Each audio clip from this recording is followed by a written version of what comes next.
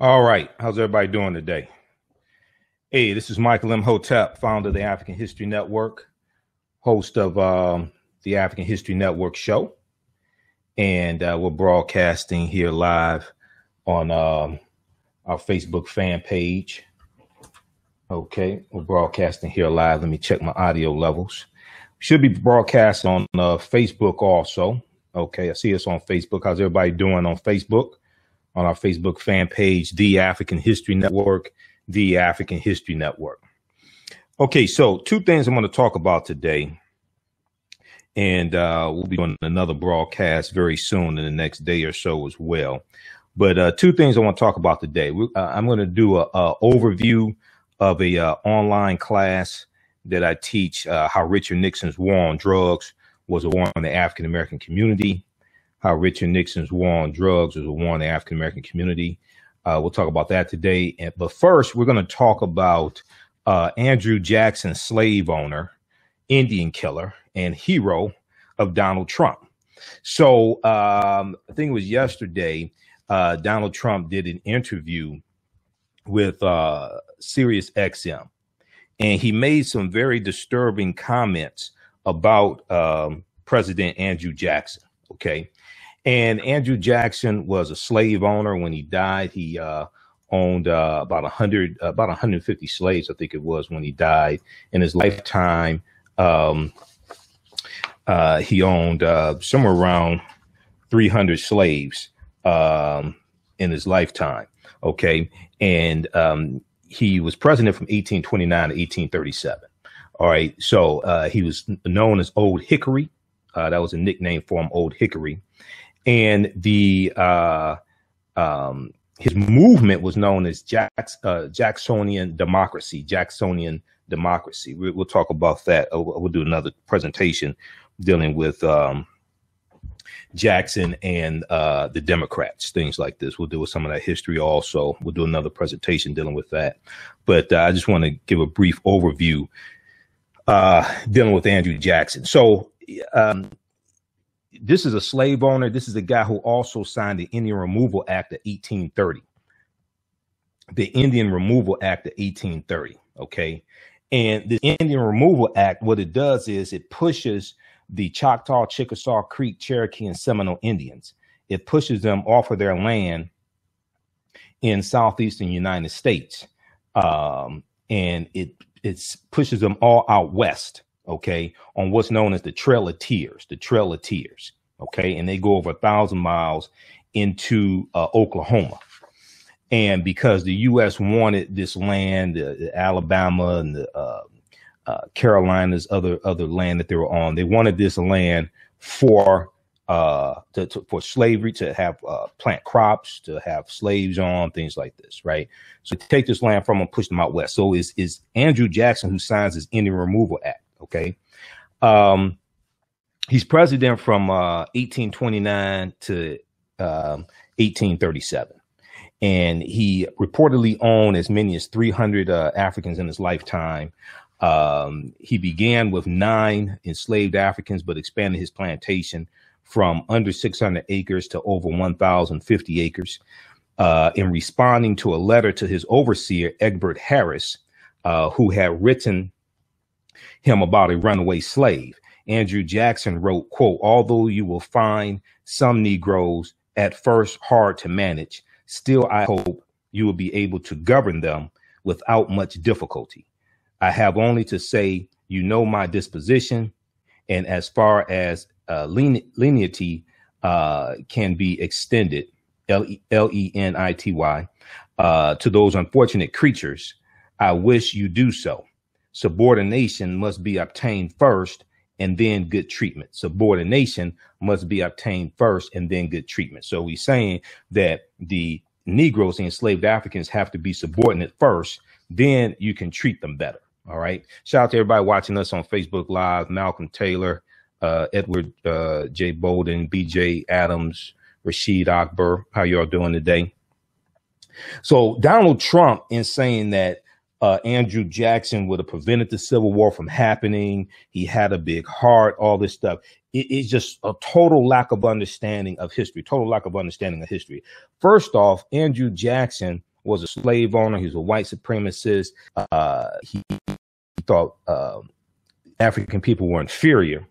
And he was an Indian killer. Okay. Number two, Andrew Jackson died 16 years before the Civil War starts, right? So the Civil War starts in the spring of 1861.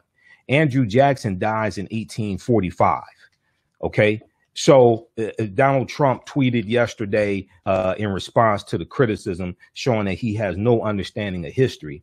He tweeted, well, I think it was yesterday he tweeted or this morning. He said that Andrew Jackson saw the Civil War coming. Really? What are you citing that Andrew Jackson saw the Civil War coming 16 years before it happened? And Andrew Jackson would not have worked it out because Andrew Jackson didn't want to give up his slaves. So what are you talking about?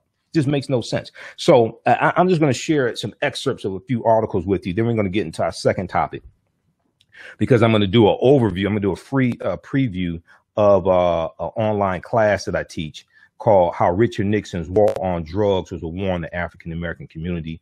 How Richard Nixon's War on Drugs was a war on the African American community. Okay. So here's what Trump said, and you can check out this article from the Washington Post. You know, we've posted some of the articles on our Facebook fan page, the African History Network, about it. Okay. Here's an article from the Washington Post from May 1st, 2017 called Trump's Totally Bizarre Claim about Avoiding the Civil War. Trump's totally bizarre claim about avoiding the Civil War. He was interviewed by Sirius XM, and there was an interview with Washington Examiner's Selena Zito. Okay.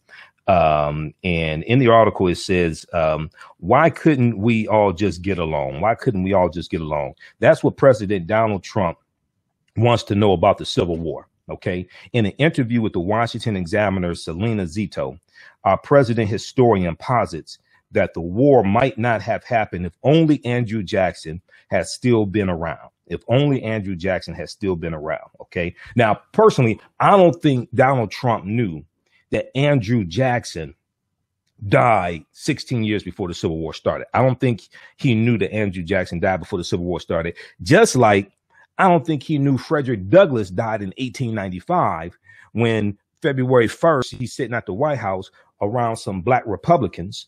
Okay. And he's talking about he's talking about Frederick Douglass. And he said Frederick Douglass is doing a great job and has done a great job and he's being recognized more and more. I don't think he knew Frederick Douglass died in 1895. Okay. And I don't think Omarosa told him either. But this article goes on to say that, okay, so the whole thing apparently could have been avoided, the Civil War, if only we had a bona fide negotiator, someone more up to the task than the low energy Abe Lincoln. This is what the article is saying. OK, this article is written by Aaron Blake for the Washington Post. Now, in the Sirius XM interview, Donald Trump said Andrew Jackson was a swashbuckler, but when his wife died, did you know he visited her grave every day? I visited her grave actually because I was in Tennessee. So he's Andrew Jackson was a slave owner from Tennessee. OK, slave owner from Tennessee, president from 1829 to 1837. So Selena Zito says, OK, that's right. You were in Tennessee. Trump said, and it was amazing. The people of Tennessee are amazing people. They love Andrew Jackson. They love Andrew Jackson in Tennessee. OK, now this was one of the Confederate states, Tennessee. This is one of the states of the Confederacy. This is why they love Andrew Jackson. OK, because and these are some people, a lot of people voted for Donald Trump. OK, because these are the states that succeeded from the Union during the Civil War because they wanted to keep slavery intact.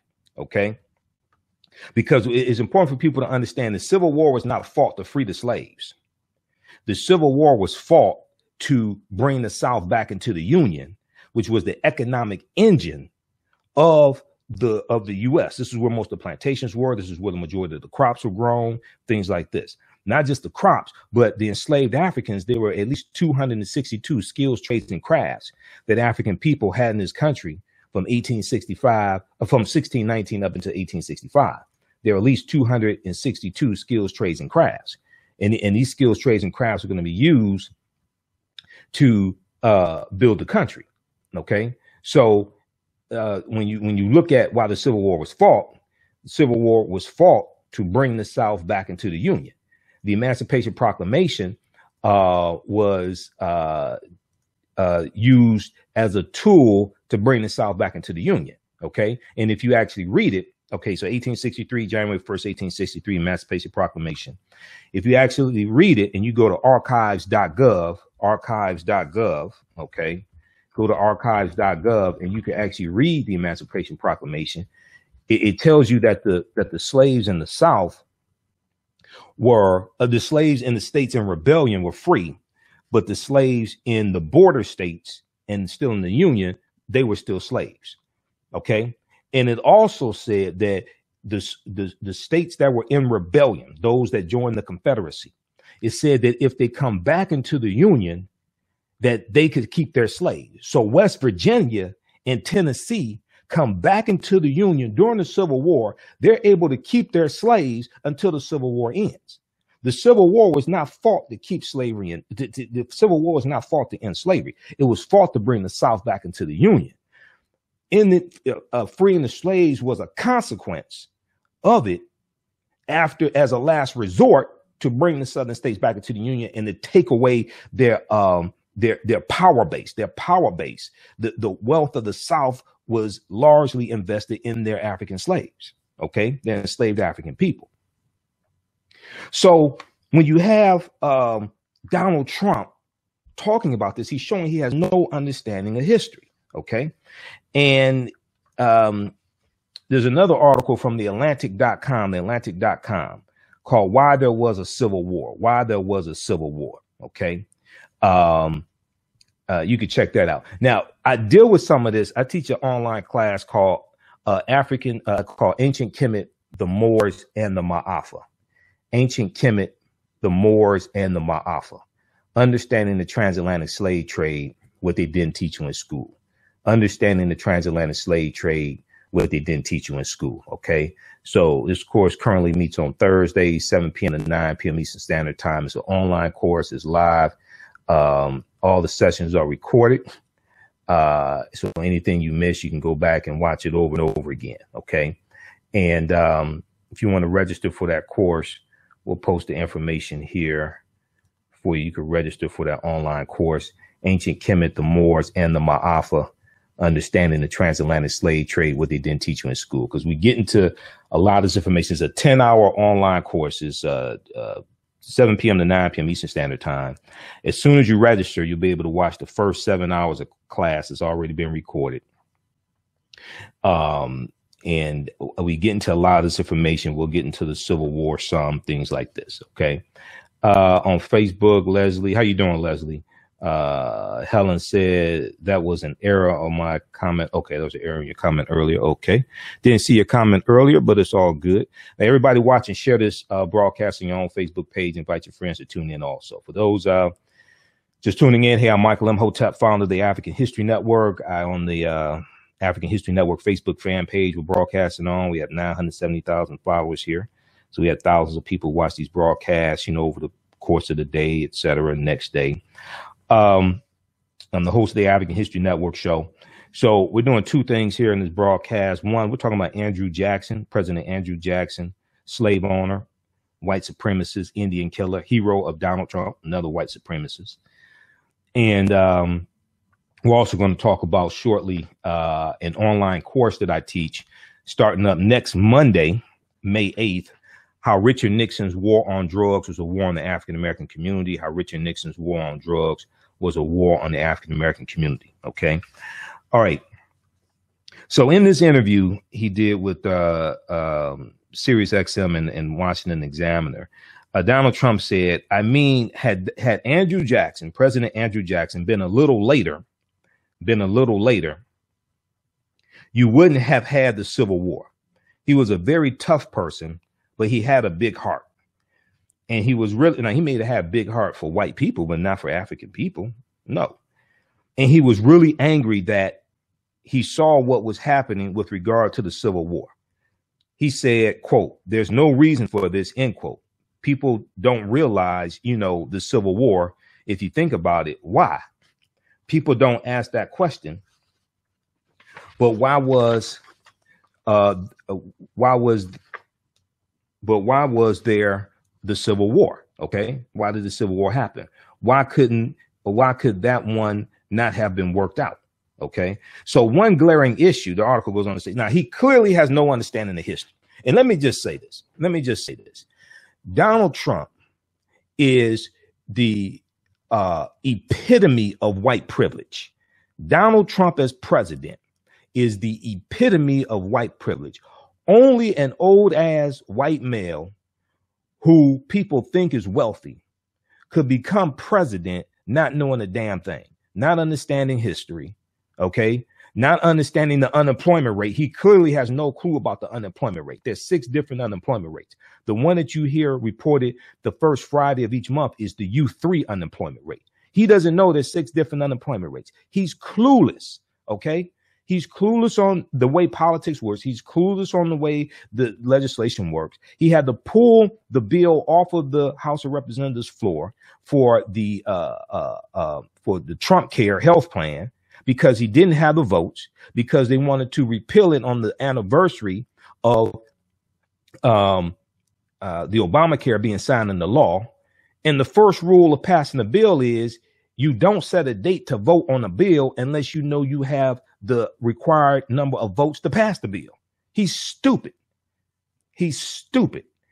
And the only reason why all these white people voted for him, but because they voted for white supremacy. Let's be clear. You could not have possibly thought that a guy filed bankruptcy 6 times, a guy who set up a fake university called Trump University, charging people up to $35,000 to teach them nothing. Okay, a guy who has most of his products made in foreign countries, and he hasn't said anything about bringing the production back here. You have Ivanka Trump, who just got 3 patents approved in China. 4 hours later, she's sitting down talking to the prime minister of China, the president of China. And then she's moving one of her plants from China to Ethiopia because she can pay them less in Ethiopia, and they have worse human rights laws in Ethiopia than in China. You couldn't possibly think this guy was going to make America great again. No, you wanted to make America white again. And now your ass about to get screwed. Because if you look at the budget that he presented, you can tell, number one, he has no clue what he's doing. Number 2, he doesn't care about the people who voted for him. Okay, so now all these white people that voted for him are about to get screwed, and they're scared to death. And you should be, because we tried to tell your stupid asses. Hashtag we tried to tell you. Black people tried to tell you wanted to vote for white supremacy. Okay, and this is what happens. And actually, there's an article from the Washington Post, and don't worry, we'll get to how Richard Nixon's war on drugs was a war in the African-American community. We'll get to that in just a minute here. But that comes out of white supremacy as well. Okay. And there's a relationship between Donald Trump and Richard Nixon. That's why we're talking about this at the same time. We're going to get to that relationship. Okay. We'll get to that. All right. Let me see if I have this other article here. Because this deals with, I got so many articles. I had it. Let me see here. I think I have it here. Here's another article people should check out. We just posted this on our Facebook fan page, the African History Network. We'll come to some of your comments here in just a minute, okay? Prospects for Black America about to get worse under Trump, report says. This article came out today, Washington Post. Prospects for Black America about to get worse under Trump, report says. Where are the Black people that told you don't vote in this past election? Where are the Black people that told you don't vote for Hillary Clinton? We're the rappers that said things can't get worse. What the hell report are you reading saying that things couldn't get worse? What are you citing? Nobody said, wait a second, next president is going to appoint an attorney general. Attorney general's head of the Department of Justice. The Department of Justice is over the Civil Rights Division. The Department of Justice does investigations to the patterns and practices of police departments. The Department of Justice is involved in lawsuits against voter suppression and voter ID laws. Where the rappers that told you don't vote? Where are they now? Where are the so-called scholars who told you don't vote in the last election? Where are these Negroes now? Okay. Read this article. Black prospect. We posted on our fan page, the African History Network. Okay. Black prospects for Black America about to get worse under Trump, report says. Now, this is not based upon barbershop talk. This is based upon the data. This is based upon analysis. Hold on. I really want to find this article here. I may have to pull it up. I know I printed it. And oh, here we go. This is it right here. Now, we'll post this article today on Facebook. We're going to post it on the thread of our broadcast here, also on Facebook. Okay. Now, this is from the Washington Post, April 17, 2017, last month, about 2.5 weeks ago. Racism motivated Trump voters more than authoritarianism. Racism motivated Trump voters more than authoritarianism. Okay. And this, read that article. This falls in line with studies that came out previously that we talked about, how xenophobia and racial animus were the driving factors of people voting for Donald Trump. Okay. And I've said this for months. They voted for white supremacy. They wanted what they thought was their country back, but they don't know that African people are indigenous to this land. And we were here before they came into existence. So this is so check out this article also. Racism motivated Trump voters more than authoritarianism. All right. But if we go back to this article here from the Washington Post, Trump's totally bizarre claim about avoiding the Civil War. In the article, it says one glaring issue. President Andrew Jackson wasn't really angry about what was happening with the Civil War because he died more than a decade. He died in 1845 before the Civil War starts. Civil War starts in spring of 1861. He died 16 years before the Civil War starts. But an ignoramus like Donald Trump, a totally unqualified white male to be president, he's so stupid he doesn't know this. And the people who voted for him are so stupid they know less than he does. This is why a lot of his followers are flying the Confederate battle flag, and they think that's the Confederate flag. That's not even the Confederate flag. They have such a poor understanding of history because they're sitting up watching the Fox News network all day, a white supremacist propaganda network. They don't know that there were 3 flags that flew over the Confederate States of America from 1861 to 1865.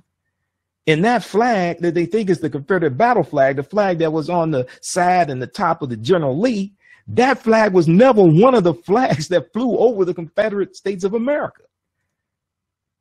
Not at all. That was the battle flag of General Robert E. Lee's troops in Northern Virginia and some other troops in the Civil War, but that was never the Confederate flag. That flag never flew over the Confederate States of America. That flag became popular once again because, see, Robert E. Lee said at the end of the Civil War, he said that they need to fold that flag up, put it away, and never bring it out again. Okay? But what happened was in 1948, when you had the Dixiecrat Party, and you have, I think it was Strom Thurmond running for president then. Okay, with the Dixiecrat Party, they bring that flag back out, the Confederate battle flag. Okay, and then it becomes during the civil rights of time, like 61, when you have a push for civil rights, it becomes a symbol of opposition to civil rights. Okay, this is how it became popular again. But these people who are flying the flag and have it on their pickup trucks and things like that, they don't even understand its history. Okay, all right, so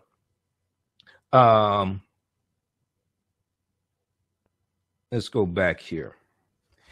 Check out this article from history.com, official website of the History Channel.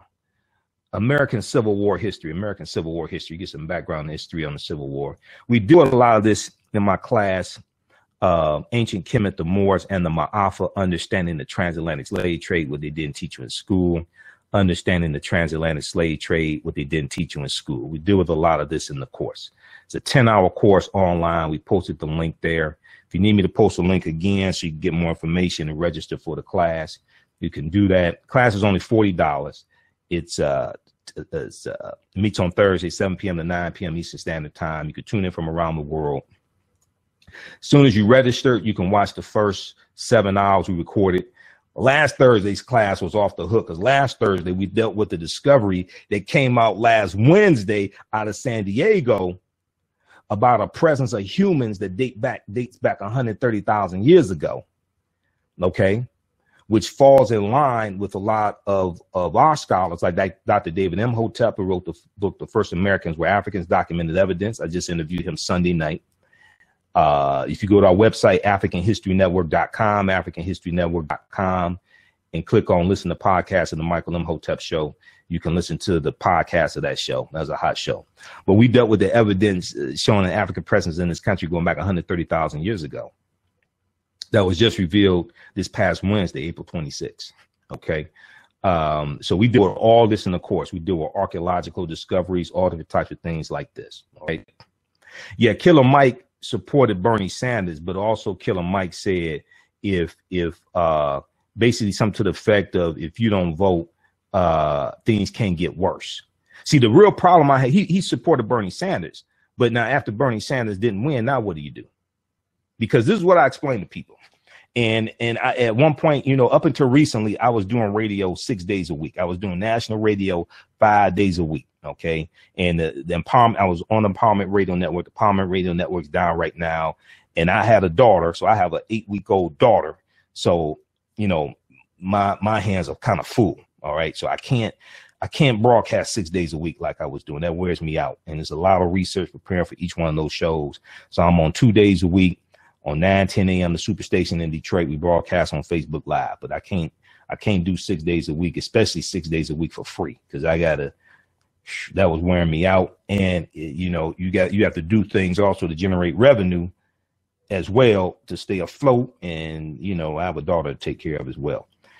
So, but the online courses, I teach through the online courses. We do the broadcast on Facebook. I'm on radio still 2 days a week, so you still get a lot of information. All right. Okay, so I'm going to post this link here, right here, right? Now, this is to articles. I have a ton of articles dealing with the Confederate battle flag, all this stuff. And a lot of this information came out when in South Carolina in 2015, there was the fight to remove the Confederate battle flag from the state's capital after 9 African Americans were shot and killed by Dylan Roth at Mother Emanuel African Methodist Episcopal Church. Okay, but a lot of these people don't understand that this Confederate battle flag never flew over the Confederate States of America, because they don't understand history. And Donald Trump, their leader, Donald Trump, does not understand history either. Okay. We'll come and send your comments here shortly. All right. Let me get through this information, because we're broadcasting through Crowdcast, through Facebook Live, and we only have 2 hours for this broadcasting. Ends after 2 hours. And I have to get out of here too. I have to go see my daughter.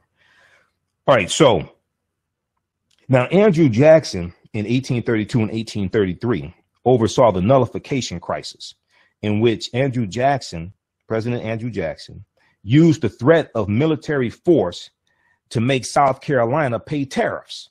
All right. Now, remember, South Carolina is going to be the first state to secede from the Union also, right? 1861. Okay. The situation was eventually resolved, but is viewed as a precursor to the Civil War.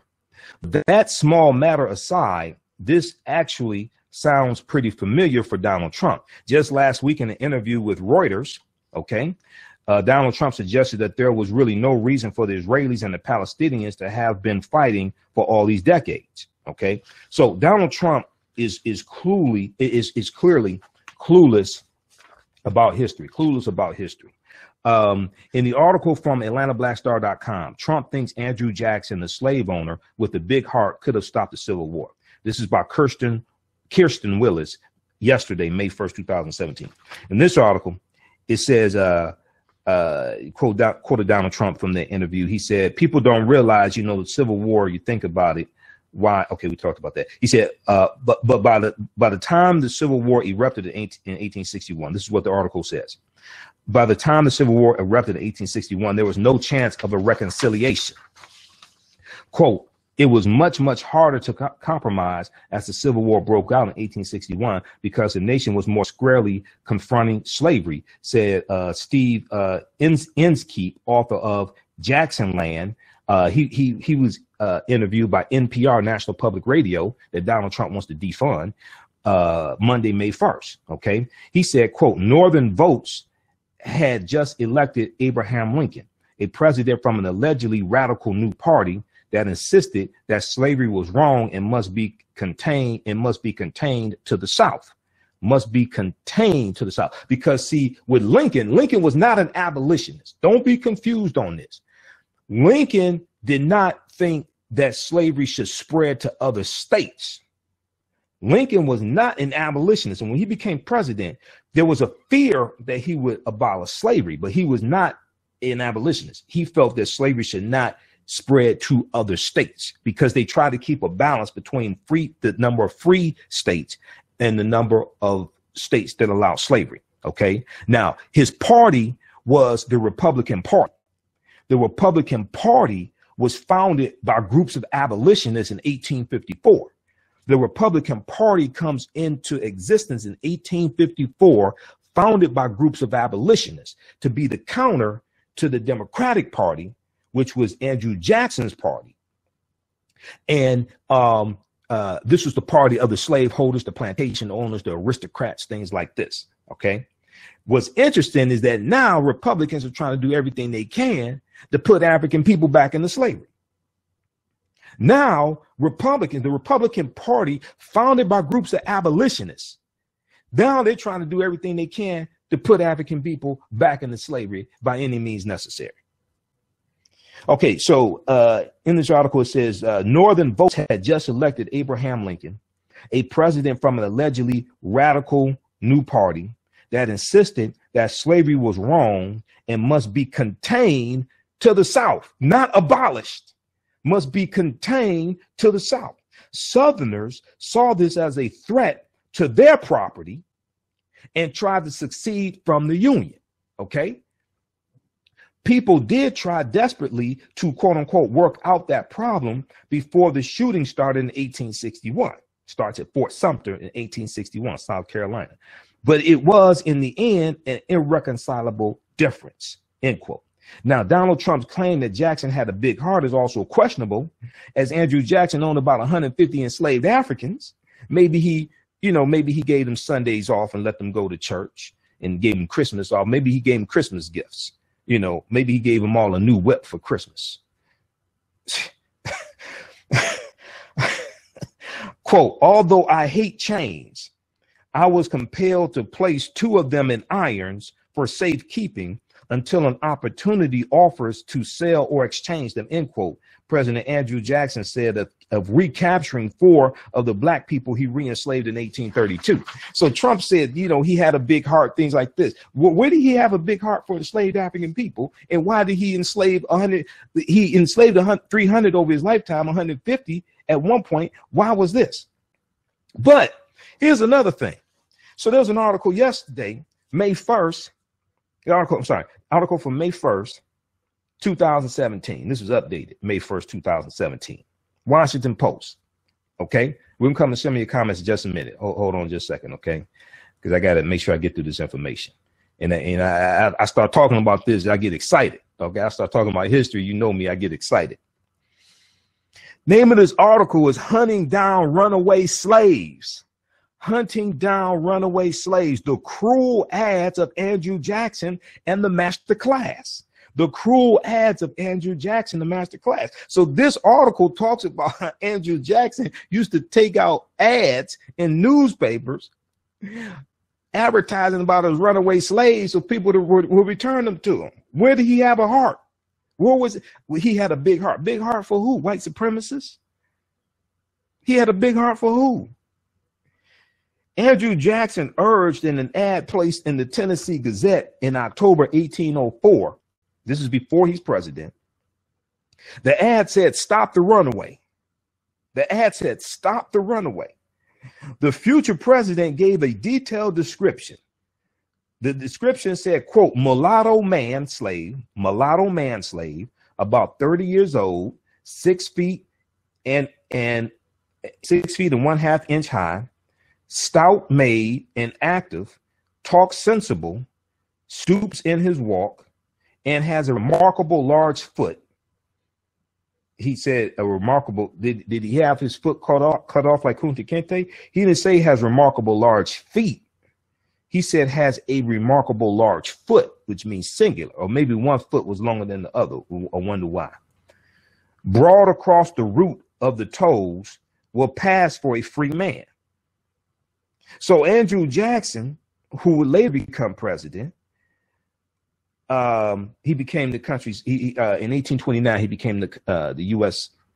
7th president, okay, under the U.S., under the Constitution. He promised anyone who captured this quote unquote mulatto man slave a reward of $50 plus reasonable expenses paid. So where's his big heart that Donald Trump's talking about? Donald Trump is clueless, has no understanding of history. Now, Andrew Jackson added a line in the ad that some historians found particularly cruel. It offered, quote, $10 extra for every 100 lashes any person will give this runaway slave to the amount of 300. Okay, the ad was signed Andrew Jackson near Nashville, state of Tennessee. In the ad, he said that he would give an extra $10 for every 100 lashes any person would give to this runaway slave who's running away trying to get freedom, the freedom that the Constitution says is supposed to be his. He's running away trying to get freedom.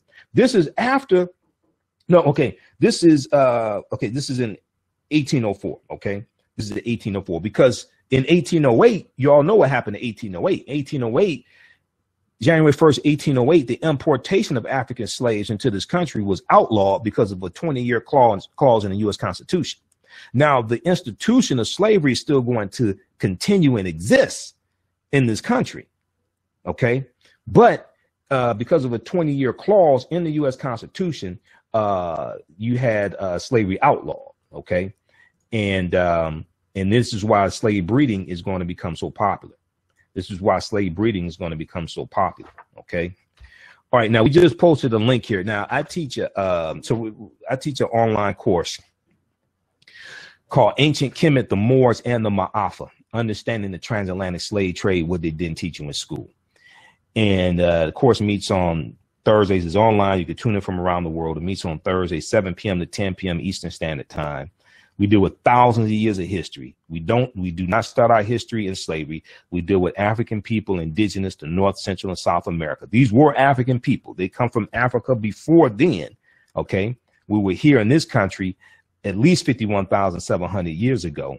But there's new evidence that was just revealed April 26th. And we talked about that in last Thursday's class. There's new evidence showing an African presence here 130,000 years ago.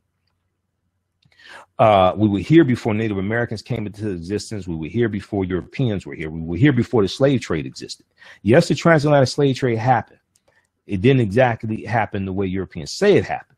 Okay, but yes, it did happen. Not disrespecting. We can't discount what our ancestors went through. Okay, we cannot discount what our ancestors went through. All right. But we deal with the 800-year occupation of Europe by the Africans known as the Moors. We deal with how the Moors set up Christopher Columbus to set sail on his 4 voyages starting August 3rd, 1492, when he set sail on the Nina, the Pinta, and the Santa Maria.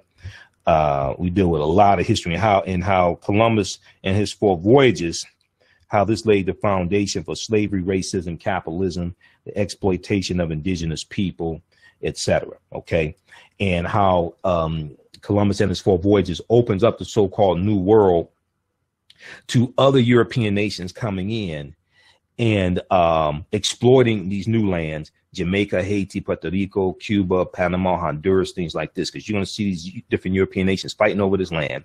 They're coming out of the Dark Ages. the teachings that the Moors take into Europe that come from ancient Kemet, the Nile Valley region of Africa, ancient Egypt, are going to bring the Europeans out of the Dark Ages. And they're trying to rebuild their respective European countries. And the Portuguese dominate the transatlantic slave trade for the first 200 years, from about 1440 to 1640. And the Spanish are right behind them. So we deal with all this in the course. It meets on Thursday, 7 p.m. to 9 p.m. Eastern Standard Time. Ancient Kemet, the Moors, and the Ma'afa. Understanding the transatlantic slave trade, what they didn't teach you in school. Understanding the transatlantic slave trade, what they didn't teach you in school. So we just posted the link here. It says register here. You can register for that course if you like. As soon as you register, there's 10 hours of content for you to watch. The first 3 sessions, you can watch those. We have other content for you to watch there. The session we did last Thursday, where we dealt with the new discovery of an African presence going back 130,000 years ago, found in San Diego. We deal with that. And also, there were 2 discoveries made in Egypt earlier in April. One of a pyramid from the 13th dynasty, and the other of 8 mummies that were discovered that go back, date back about 3,500 years ago. Okay. Tercia said, thanks to all that have joined. I sent requests to. Okay. All right. Thanks. So you can register for that class. That class is going to totally blow you away. The information we deal with in there. This is just a sample of it, because we deal with historical events leading up to the transatlantic slave trade. I deal with history chronologically. I don't deal with the transatlantic slave trade episodically. I deal with it chronologically. Okay. It wasn't an episode in history. Okay. It wasn't an episode in history. It came about because of a sequence of historical events. So we have to understand that sequence of historical events that led up to the transatlantic slave trade happening. All right. Okay. And we're still on Facebook. Okay. So we just posted that link. Let's go to some of your comments here quickly. Okay. And then I may do another broadcast on Andrew Jackson. We'll probably talk about this Thursday on Wake Up with Steve Hood, 9:10 a.m. the Superstation. 9:10 a.m. the Superstation. I'm on every Thursday morning, 7 a.m. to 8:30 a.m. Wake Up with Steve Hood.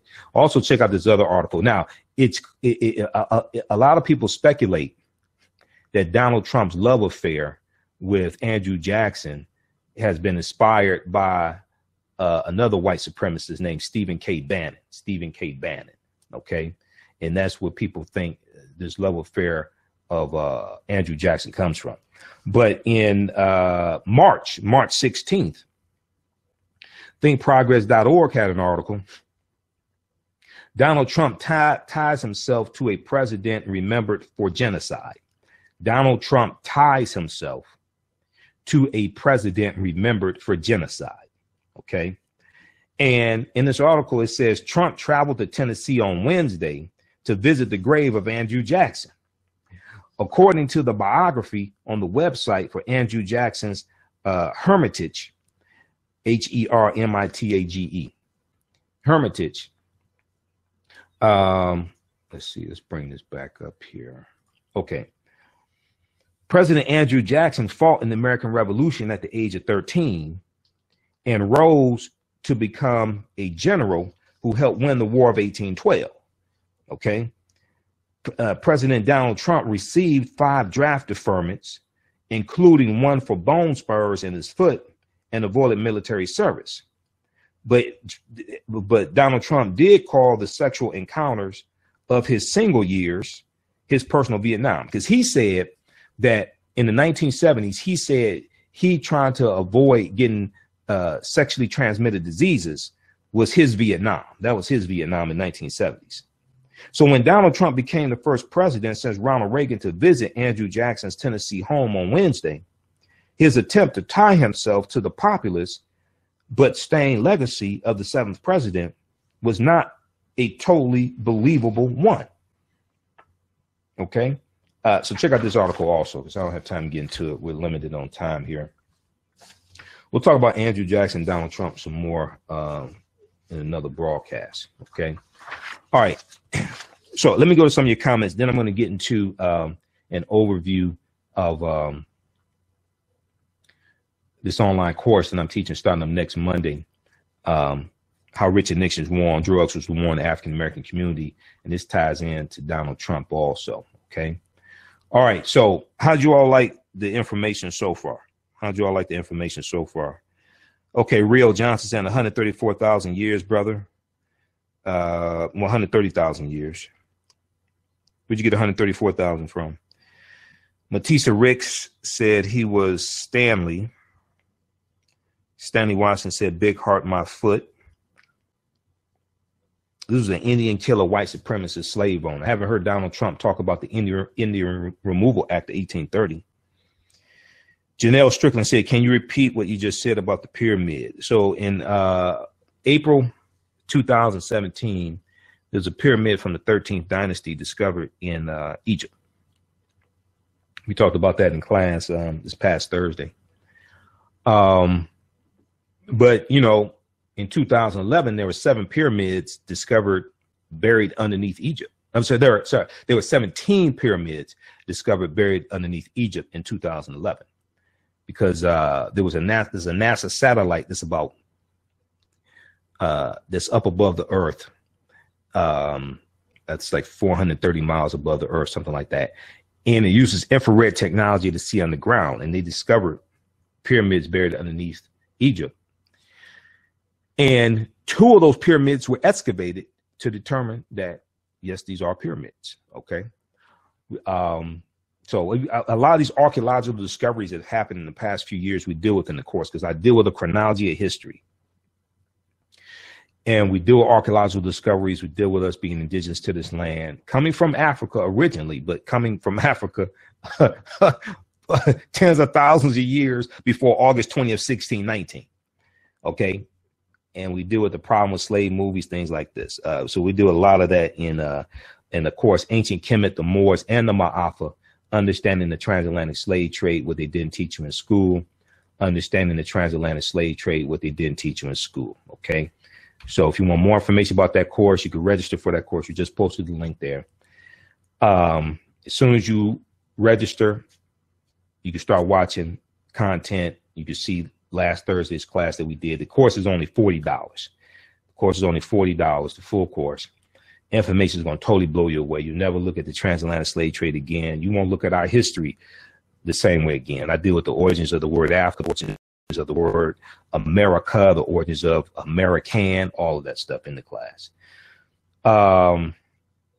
Okay, so, and then we have numerous references in the course, etc., for you also. Did you post a link to the Washington Post article? Dawn Williams said. Which Washington Post article? We posted a link to the Washington Post article. If you're talking about the one, Trump's totally bizarre claim about avoiding the Civil War, we'll post that link, because I think I posted that article yesterday, but so you don't have to go back and lower it. Let's see here. We'll post that link right now. Let's go to some more of your comments here. Hold on. Let me pull this up. Okay. Is there a reading list? Let's see. Is there a reading list on your website? I've been clicking around but didn't find anything signing up for the course. Yes, there's a reading list on our website. It's under book list. So if you're on your computer, it's at the top of the page. It says book list. We have a recommended reading list of about 60 books.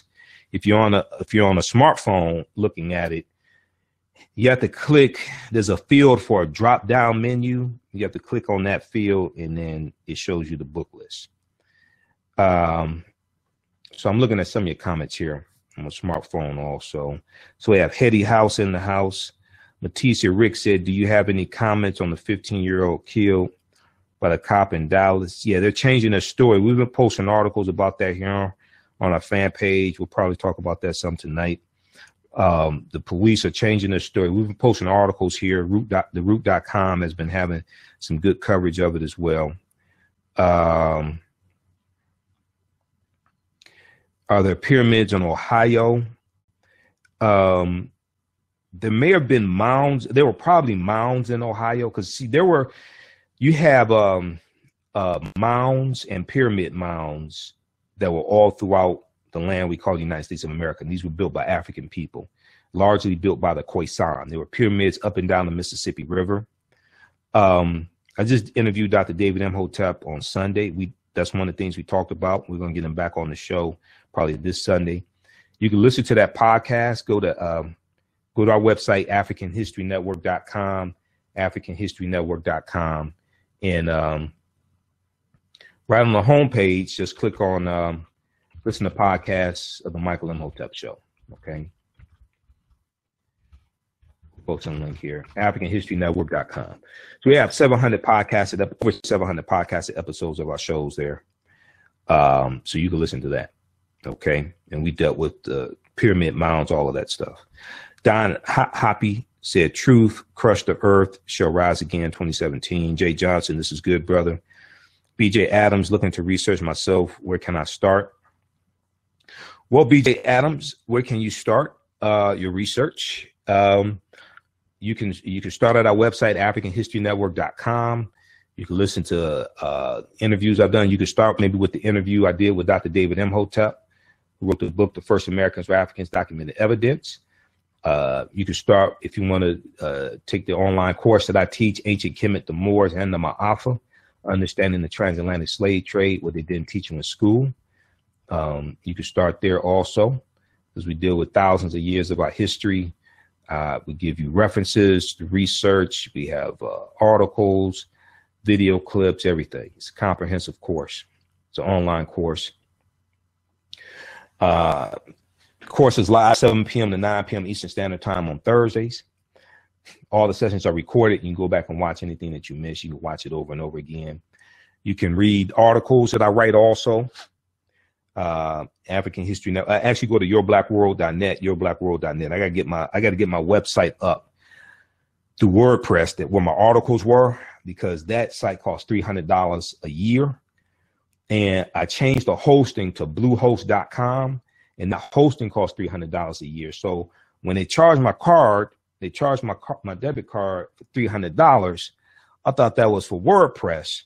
So now I have to pay WordPress another $300 to get that site back up. So I got to pay $600 a year for the site and the hosting and all that. And I didn't know that. So haven't been able to do that just yet. Okay. Here's the article from the Washington Post that Dawn M. Williams, Monica, asked for. We just posted that link. Superstation, is that a site? 910amsuperstation.com, 910amsuperstation.com. Okay. That's for WFDF 910 AM Superstation in Detroit. That's not an online station. That is a terrestrial station. You can listen online, but it's a real radio station. Okay, Stephanie Tisdale. Hey, Steph, how you doing? Said thank you, AHN, African History Network. Try and get some of your comments in here before we continue, if you don't mind. Cheryl Adams said mulatto at this time in that region refers to native born or Aboriginal Indian. Mulatto didn't mean black, white until 19. Okay, what evidence are you citing that mulatto during slavery did not refer to somebody who was a mixed African ancestry and European? What evidence are you citing that did not refer to that? What evidence are you citing? And if they were native born or Aboriginal Indian and mixed with white, then why were they enslaved in the first place?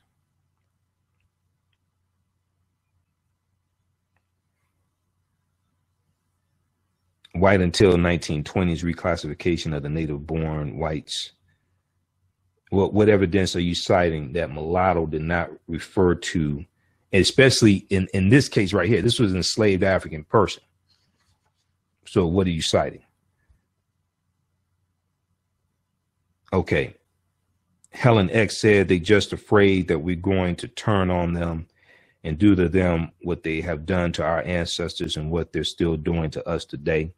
Okay. Many Europeans have that fear. That's not our nature, but many Europeans have that fear. Okay. Stanley Washington said, "Is that the guy from occult science?" Which guy are you referring to from occult science? Teresa M. Palmer said, "In the era of a racist 45, because we don't even like to call him by name, Agent Orange, a racist 45 presidency, what in your opinion should be the main focus of Black people? What do we need to do to secure our children's lives?" Well, first thing we need to do is realize how politics impacts every aspect of our life. Maybe not in this order. We have to understand how politics impacts every aspect of our lives. I'm on the board of Grits and Politics here in Detroit. And this is one of the things that we teach, okay? Because two main ways to understand politics. Number one, politics is the legal distribution of scarce wealth, power, and resources. The legal distribution of scarce wealth, power, and resources. Number two, politics is the writing of laws, statutes, ordinances, amendments, treaties, their adoption, interpretation, and enforcement. The writing of laws, statutes, ordinances, amendments, and treaties, their adoption, interpretation, and enforcement.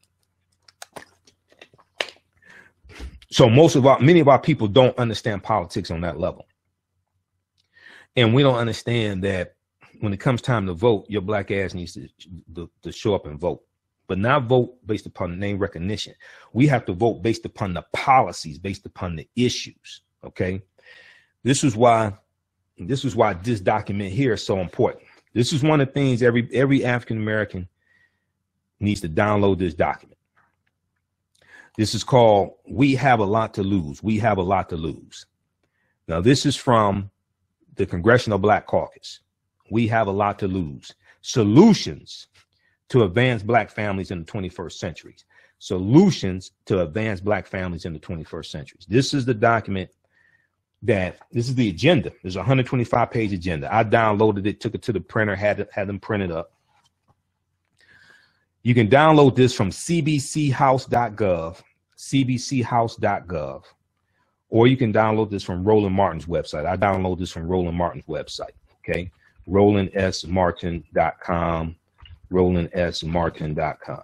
Okay, you download the document. We have a lot to lose. All right.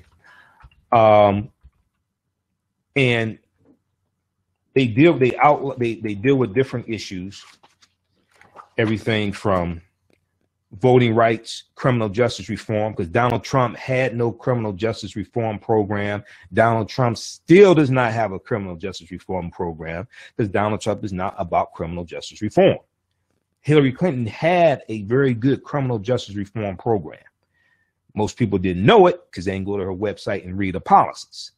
This is what they're going based upon perception as opposed to fact. This is why I told people some very important things you need to do. I told people, go to DonaldJTrump.com, to his campaign website, read his 13 policies that he had up there on his website.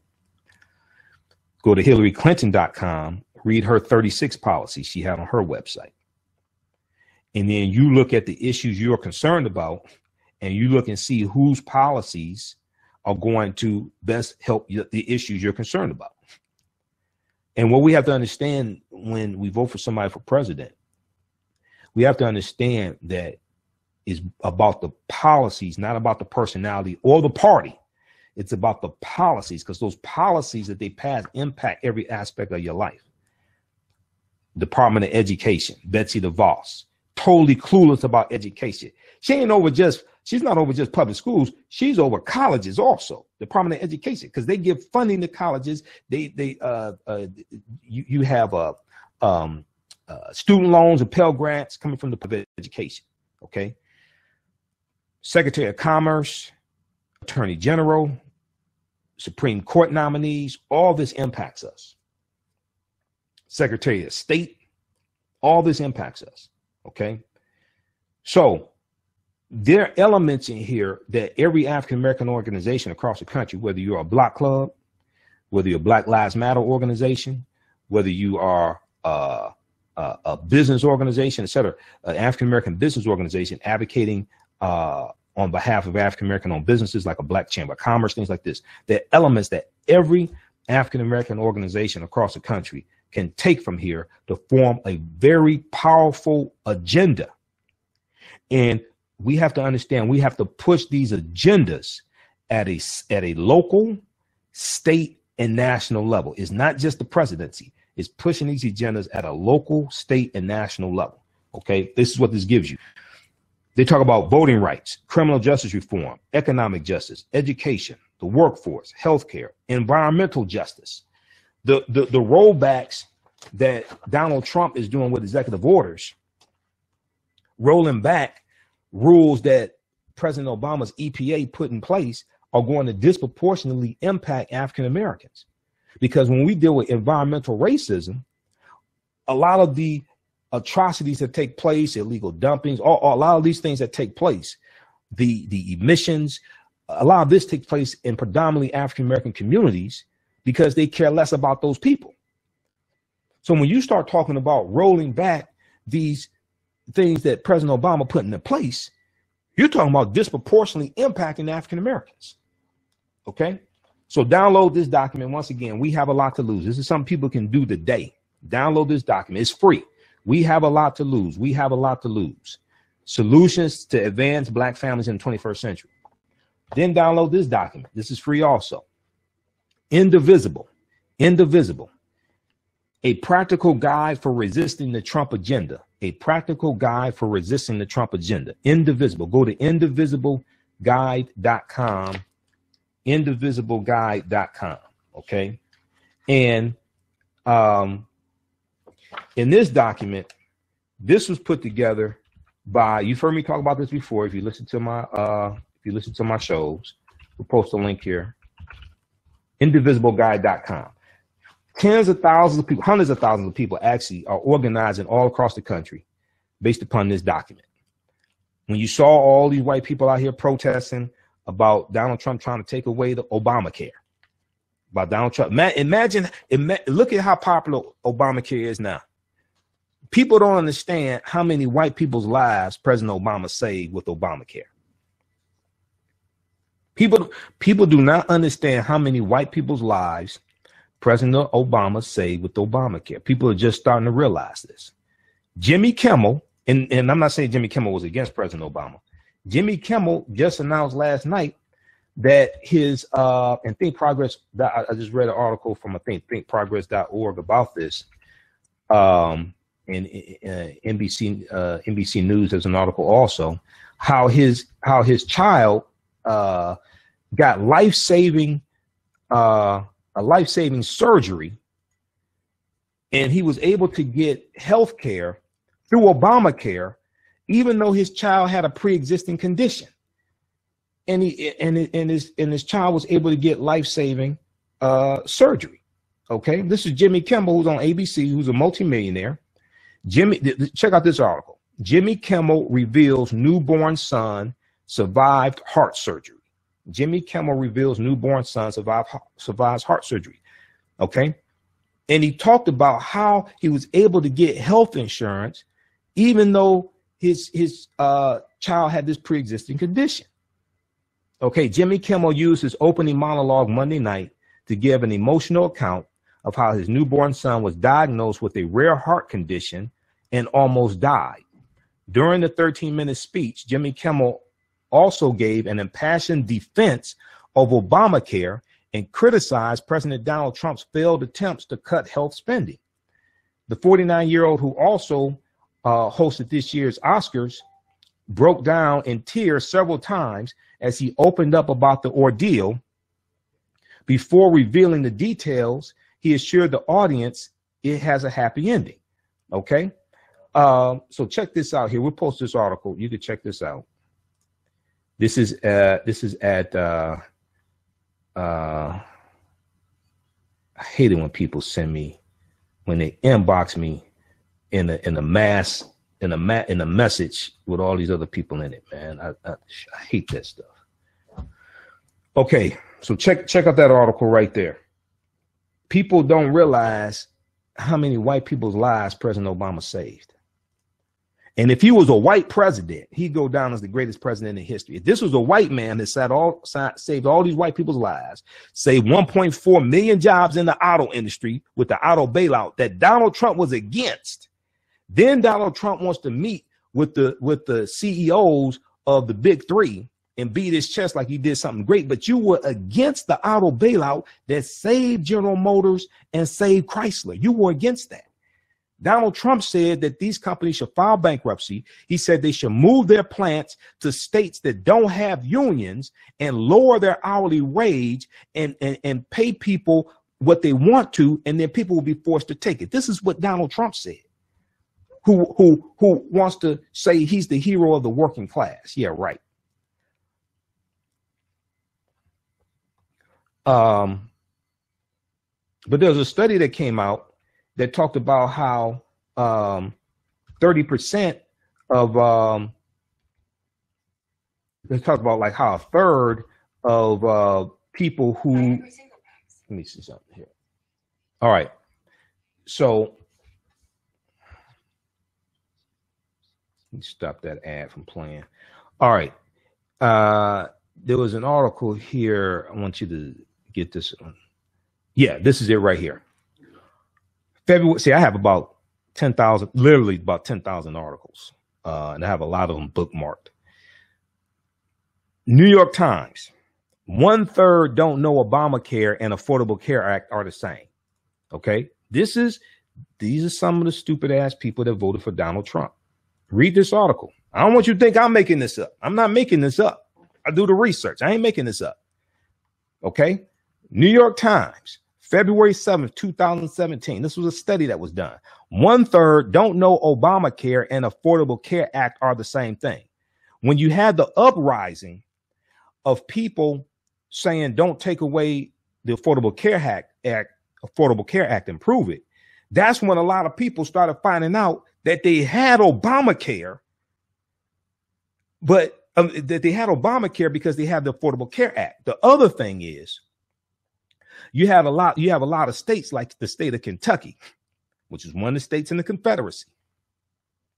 In Kentucky, they have Obamacare, but it's not called Obamacare. It's not called the Affordable Care Act. It's called Kentucky Connect. So what happened was you have states who actually have the Affordable Care Act, but it's called something differently because these people said they didn't want nothing from President Obama, but they love the health care they have. It's called Kentucky Connect, or it's called something else. This is something, and then they found out that they actually have Obamacare from this black man, and they said, "Don't take away my health care." Okay.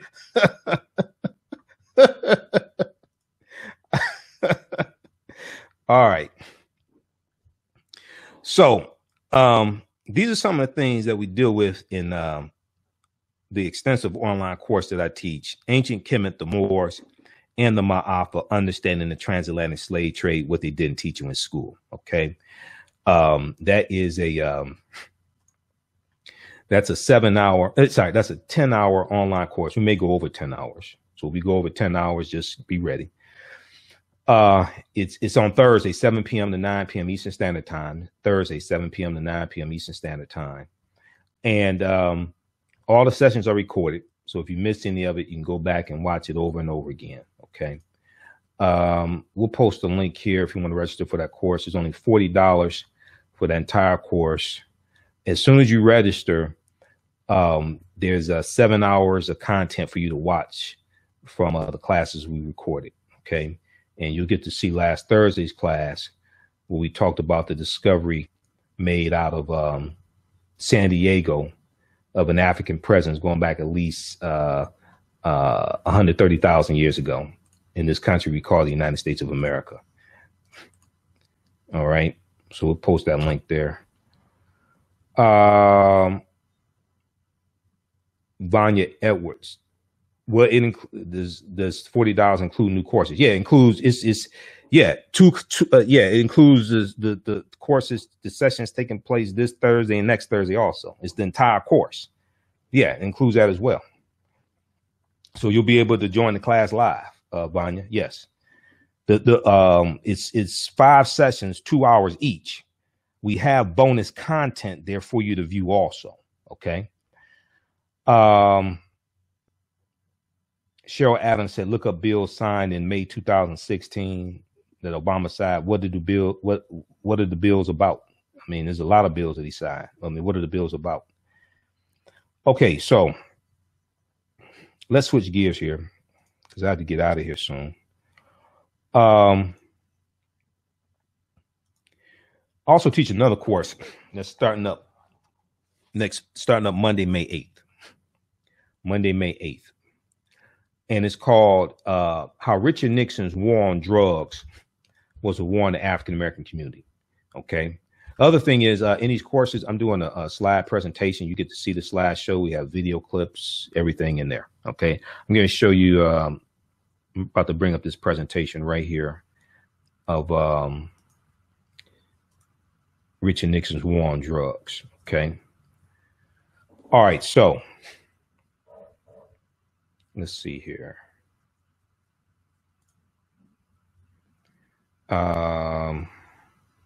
Okay, here we go. The split screen. All right.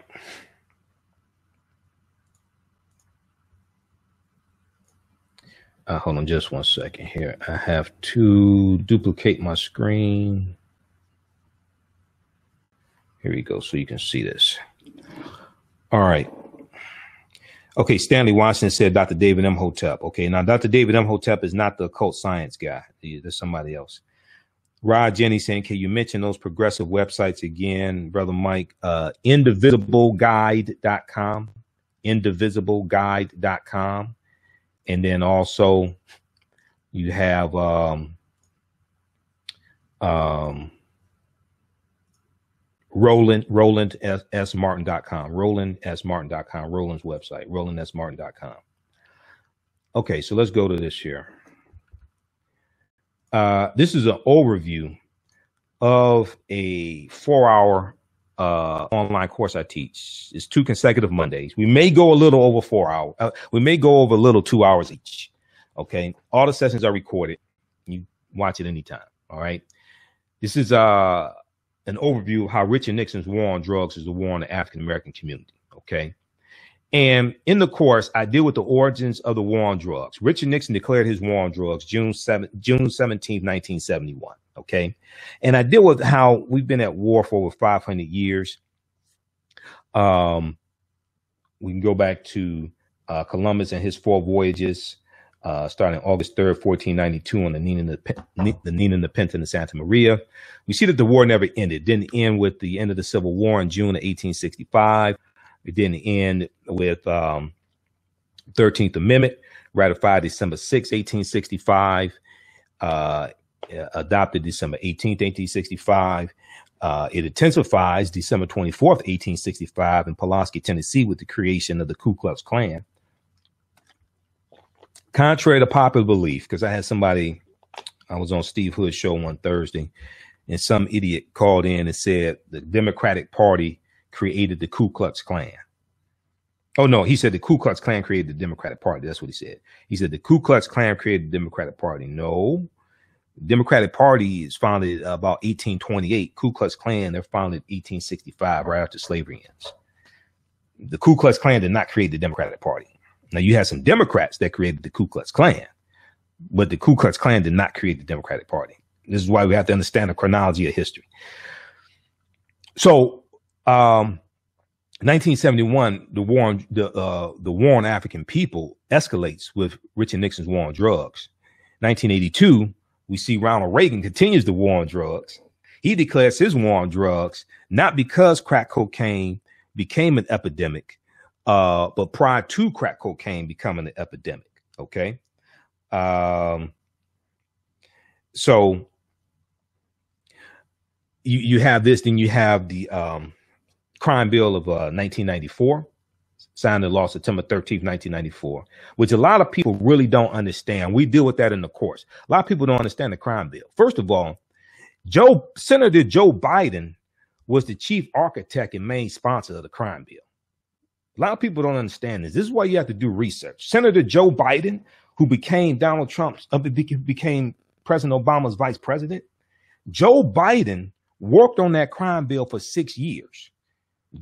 Senator Joe Biden was the chief architect and main sponsor of the crime bill that Clinton signed into office his second year in office, September 13th, 1994, which was designed to be a Southern strategy to win back those Reagan Democrats, win back these white males that were Democrats but voted for Ronald Reagan, okay, in 1980.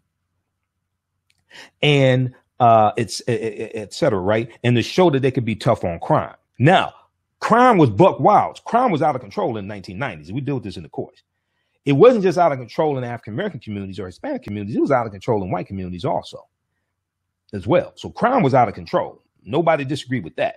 But what the crime bill did, what a lot of people don't understand, is that 87% of the people who went to prison under the 2 terms of Clinton and went to prison under this crime bill, 87%, they went under state law, not federal law.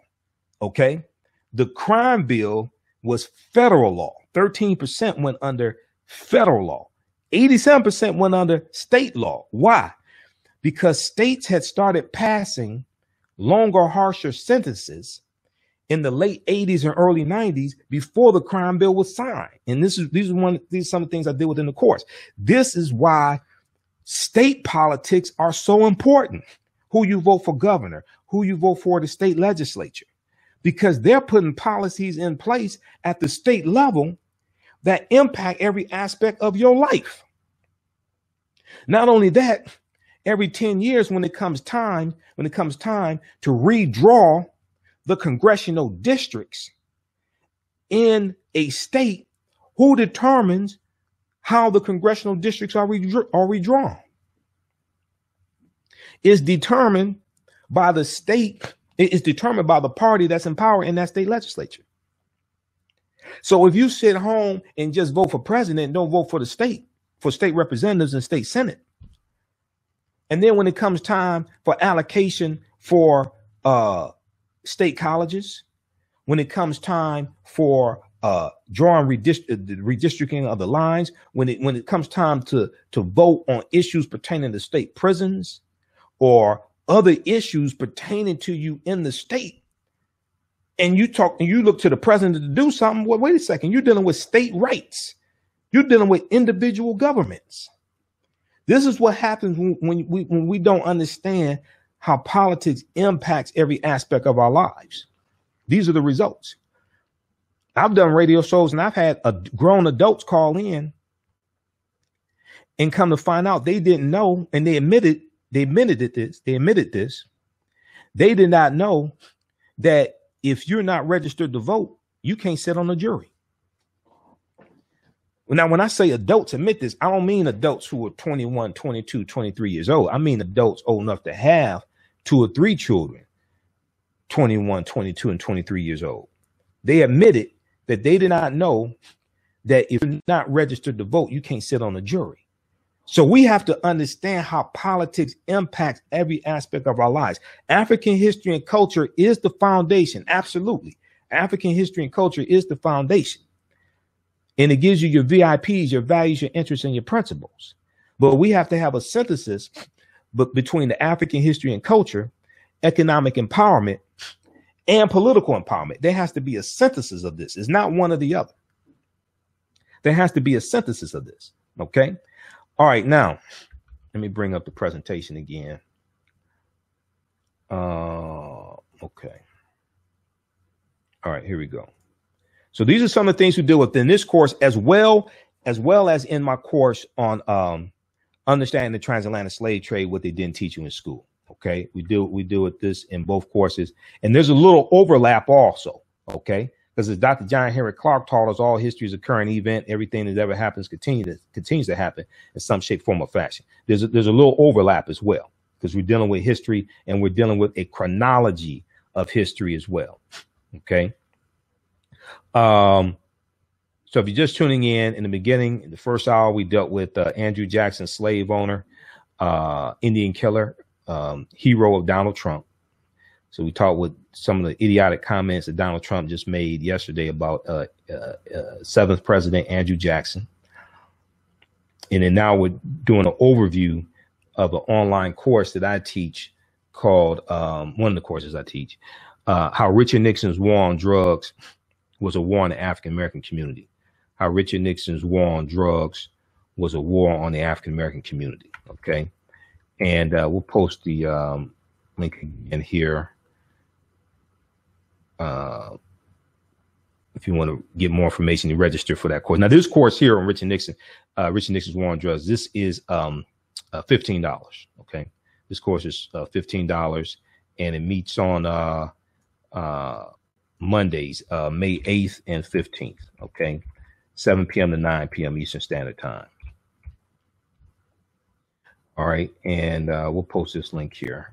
Okay, and I'm going to continue. And if you have any questions, you can post your questions. All right. But we deal with the 94 crime bill also, because most people totally misunderstand that.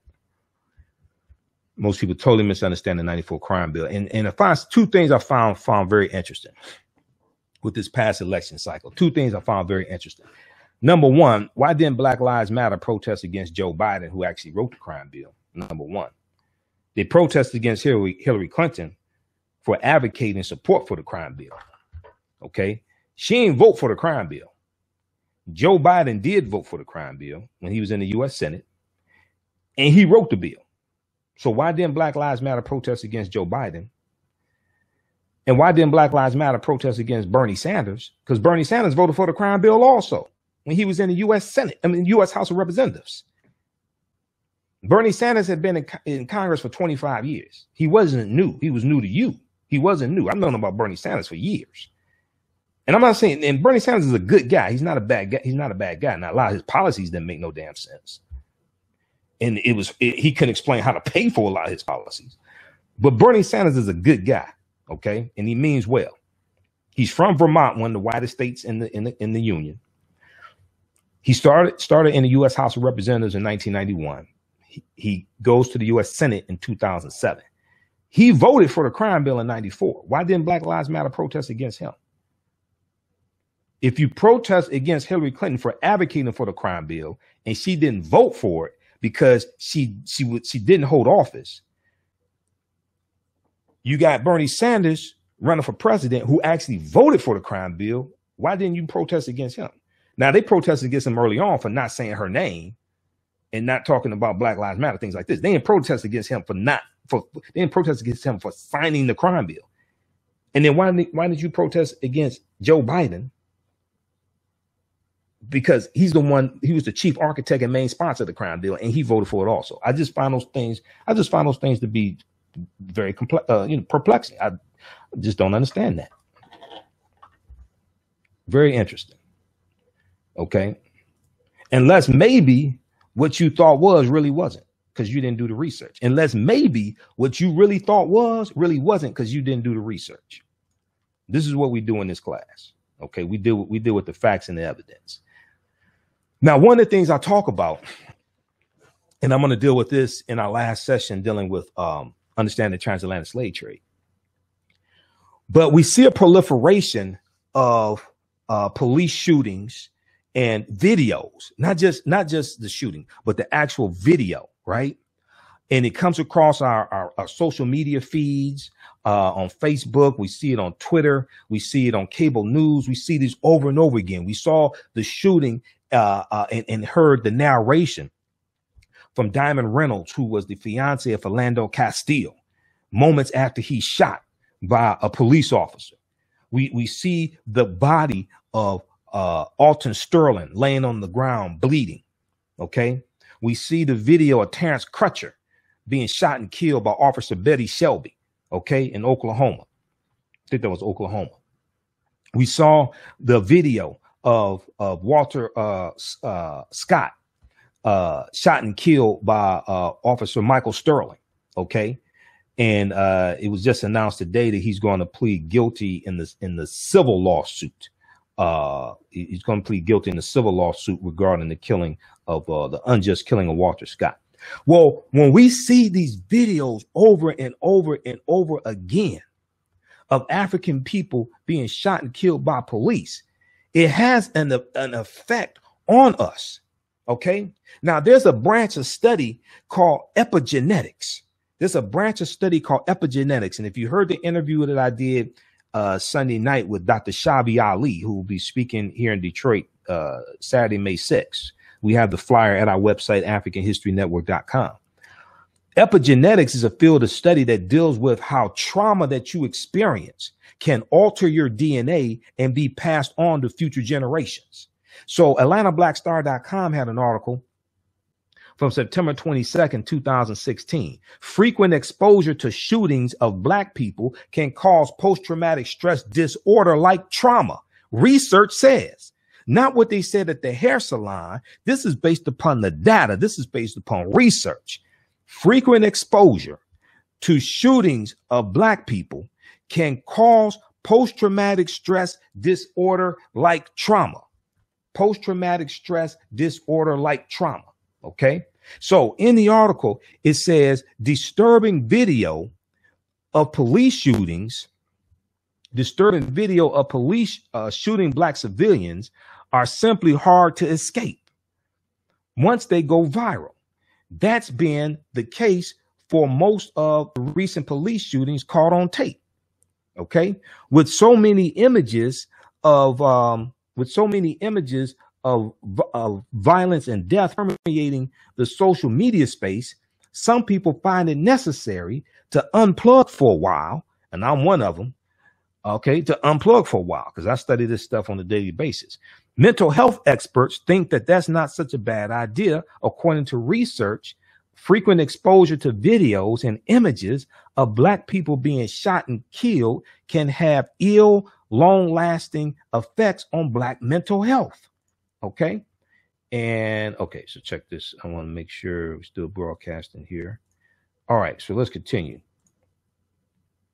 All right, now, Dr. Rachel Yehuda is an expert in the field of epigenetics. Okay.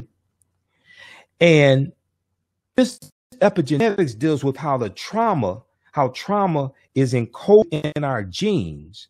It alters our DNA. It alters a part of our DNA called the FKBP5 gene. It alters the FKBP5 part of our DNA, deoxyribonucleic acid. It causes elevated stress hormonal levels, and this altered DNA can be passed on to future generations. Okay, so Dr. Rachel Yehuda and her team, they did research on victims of the Jewish Holocaust. Okay, and studies done on Jewish Holocaust survivors show trauma is passed down from generation to generation through DNA. Over hundreds of years of slavery, is it plausible Black people have that traumatic experience encoded in their DNA as well? Okay, so these are some of the things we deal with in the course, because the war on drugs leads to escalation in the killing of African people. The war on drugs leads to an escalation when it comes to the killing of African people, and the war on drugs comes out of white supremacy and racism as well. Okay, now this is Richard Nixon and John Ehrlichman.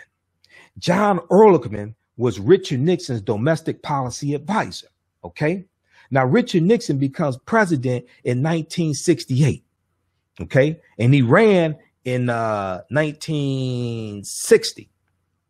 He lost to John F. Kennedy. Okay, but he becomes president in 1968. Why? Extremely important. This ties partly into Donald Trump's popularity. Richard Nixon ran on the platform of law and order in 1968. This is why you have to understand history, because history has a way of repeating itself. He ran on the platform of law and order. And he was running on a platform that was a backlash to the Civil Rights Act of 1964, the Voting Rights Act of 1965, the Fair Housing Act of 1968. It was a backlash to this progress African Americans were making. It was a backlash to the Black Panther Party for self-defense, a backlash to the Black Power movement, all of this stuff. Okay, he was running on that platform. And he said that he was the law and order president. He said he wanted to be the law and order president. Okay. And this was his platform, law and order. Now, law and order translates into protecting white people and locking up black people.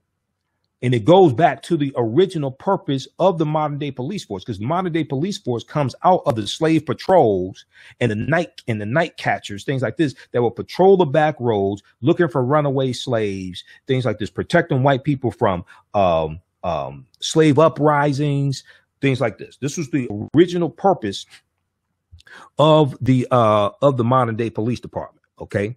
Now, I'm not saying we don't need police today. There are some legitimate reasons why we need police today. Okay.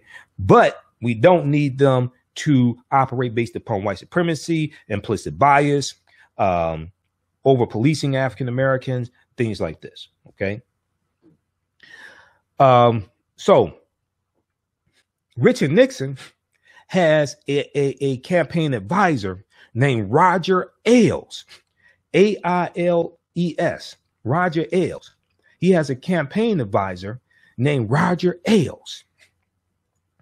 Roger Ailes goes on to found the Fox News Network, that had Bill O'Reilly on up until last Friday or Friday before last. Sean Hannity, maybe not too much longer. Fox and Friends, Tucker Carlson, all these white supremacists, right? This is Roger Ailes. Roger Ailes just got pushed out of Fox News a few months ago because of sexual harassment lawsuits, and Fox News had to pay millions of dollars to settle these sexual harassment lawsuits. Okay. So Roger Ailes, who was a campaign advisor to Richard Nixon, and Nixon ran on the platform of law and order, Roger Ailes is also good friends with Donald John Trump, and Donald John Trump ran on a platform partly of law and order for his presidential campaign. Ronald, he talked about the silent majority. Well, this ties back into Richard Nixon as well. Richard Nixon, he talked about the silent majority as well. Okay, so you see a throwback. Now, Donald Trump is a backlash to 2 terms of the first African-American president, President Barack Obama. He's a backlash to the Black Lives Matter movement, because if you watch the Fox News Network, you know the Fox News Network is always attacking Black Lives Matter. He's a backlash to this. He's a backlash to those who want criminal justice reform. He claims there's a war on police. He doesn't tell you that the majority of the people who shoot and kill police officers each year are white males, not African Americans, not Black Lives Matter activists. Majority of the police who shoot and kill police officers each year are white males. He doesn't talk about any of this. Okay, so Trump wins on a direct backlash to all of this. Okay, now, and let's go ahead and continue. So I got to wrap this up here in a few minutes. All right. We just posted a link again. This is an overview of a class that I teach. How Richard Nixon's war on drugs was a war on the African American community. We deal with all this history and a lot more, because you have to understand history to be able to understand the war on drugs. And we go back to the first anti-drug laws, going back to 1875 in California, dealing with anti-opium laws involving the Chinese. Okay, we deal with the history of marijuana laws, all that stuff. Okay, this is what we deal with in the class. You have to understand that history to be able to understand Richard Nixon's war on drugs and Nixon lying in front of Congress when he speaks to Congress.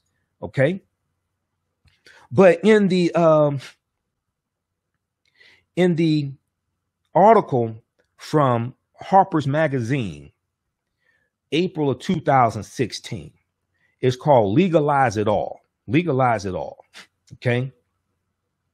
In this article, Dan Baum, who wrote the article, he interviews John Ehrlichman, okay, who was Nixon's domestic policy advisor. He interviewed him in 1994, and he revealed the findings of that interview in this article talking about called Legalize It All. And he said that Dan Baum told him that the war on drugs was really a war on the anti-war movement, the hippies, those against Vietnam, the anti-war movement, and the African-American community. Okay. And he said that Dan Baum told him, he said, we knew we could not make it illegal to be against the war or to be black. But he said by associating the anti-war movement with marijuana and associating the African-American community with heroin, he said you could then criminalize them. You could then target their meetings, lock up their leaders, do surveillance in their community, etc. Okay. He said, did we know that this was a lie? Did we know this was not true? He said, yes, we knew it was not true.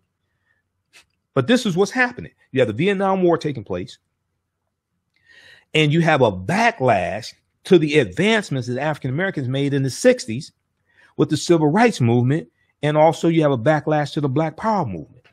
All right. So then you're going to have Richard Nixon declaring his war on drugs June 17th, 1971. Okay. In front of Congress. All right. Now, and it was all based upon a lie. Okay. It was all based upon a lie. All right. Now, we also deal with how the media is used to propagate a lot of this nonsense. So now I've been studying media for 25 years. Okay. So a lot of people know I've been studying African history, African-American history, culture, spiritual systems, economic empowerment, entrepreneurship, and media for 25 years. My degree is in business administration with a major in marketing. Graduated from Wayne State University here in Detroit. And marketing deals with media, ties right into media. So I've been studying media for 25 years, and I've been studying the effects of media as well. So there was an article from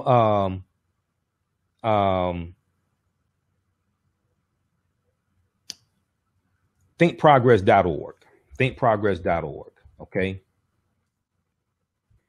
And this article deals with how news outlets help convince you that most criminals are black.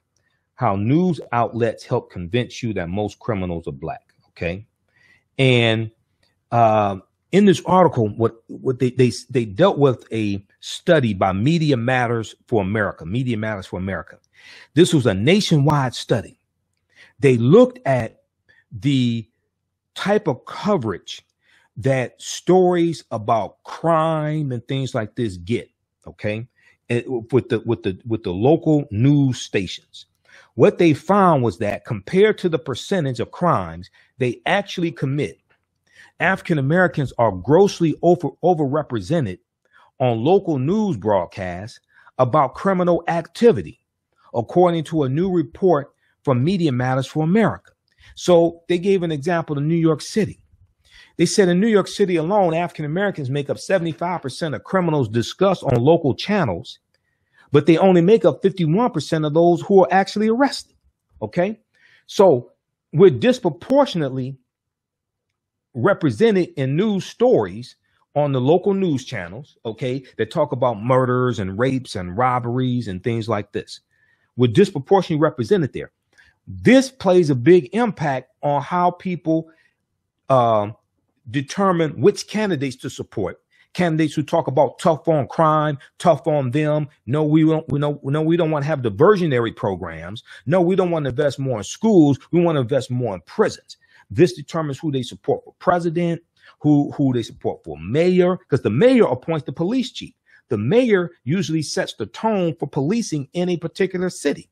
Okay, the mayor appoints the police chief. Okay, so this also influences and impacts how people see evidence when they sit on a jury and they see a video of an African-American man being choked and he says 11 times, "I can't breathe." He's being choked by police, surrounded by police. He's unarmed, okay? And he ends up dying. And the white people on the jury don't think that the police did anything wrong because they're going back to the original purpose of the modern day police department, which was to protect white people from enslaved African people, and to be the slave catchers, the night watchers that patrol back roads, that also deliver punishment to enslaved African people when they catch them, things like this. They're going back to the original purpose. Now, if you read the document that we talked about, We Have a Lot to Lose, right, from the Congressional Black Caucus. The first thing they do in here on page 8 is to lay out African-American history. Before they start talking about the policies, before they start talking about the problems, they lay out some of our history to show how we got into this predicament. And I'll just share a section of it with you here. One paragraph. It says, once they arrived in the New World, slaves were auctioned off like cattle. Most slaves were not allowed to read, write, have legal rights to their children, or even marry, and they certainly could not vote. In addition, slaves were sold and resold many times, which resulted in the separation of families. Despite all of this, despite all of this, slaves did form families, even fictive kin, F-I-C-T-I-V, fictive kin. So a fictional uncle, a fictional cousin, a fictional aunt, etc., on the slave plantations to support each other under the crushing weight of their enslavement. Here's the paragraph I was looking for. So in addition, black men and women were beaten and whipped into submission. Finally, slave patrols and night watchers, precursors to modern day police departments, were established to control slaves. Now, this is in the document. This is in the agenda from the Congressional Black Caucus that they presented to Donald Trump and Vice President Mike Pence and many of those in Congress, things like this, because they had more than one meeting. This is the document they presented. We have a lot to lose. Okay, download this from you can download this from Roland Martin's website, rolandsmartin.com, rolandsmartin.com. Okay, or the Congressional Black Caucus website also. Okay, but you can download this from rolandsmartin.com. All right. If you're just tuning in, we're doing an overview of we dealt with Andrew Jackson first. Andrew Jackson, slave owner, Indian killer, white supremacist, hero, Donald Trump. We dealt with that in the first hour. Here I'm doing an overview of an online class that I teach, how Richard Nixon's war on drugs was a war on the African American community. Okay, so you can register for this. It's only $15 for this course. It's on Mondays, May 1st. I mean, not May 1st, May 8th and May 15th. Okay. And